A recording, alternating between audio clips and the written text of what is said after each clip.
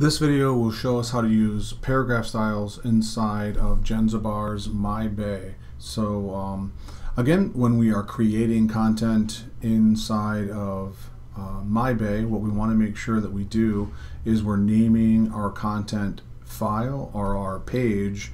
We're naming it exactly what it is. So I am showing you an example, and that is what I named my page. When we go to the content editor, in myBay, we do see that there is this accessibility checker. And if I click on the accessibility checker right now, it says there are no accessibility issues detected. However, all of this text is in a paragraph style. So for a screen reader, they're not going to be able to determine what is a heading, what is important for this group of text. So we need to make sure that we know what we're doing with our paragraph styles. So the first block of text is a paragraph, so I'm going to go down and select formats, come down to blocks, and select paragraph.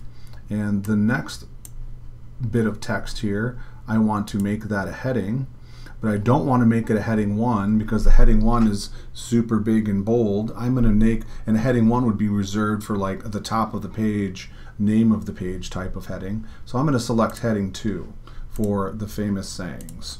I'm going to remove some space around here, and then my next heading, I'm going to select a heading 3 for this next heading. Okay, and then this next block of text is going to be an unordered list because it's not in a sequence. So I'm going to select my bulleted list. Again, we used heading 3 for this, so I'm going to use heading 3 for this one also, because it's the same type of heading, and you can see they look similar.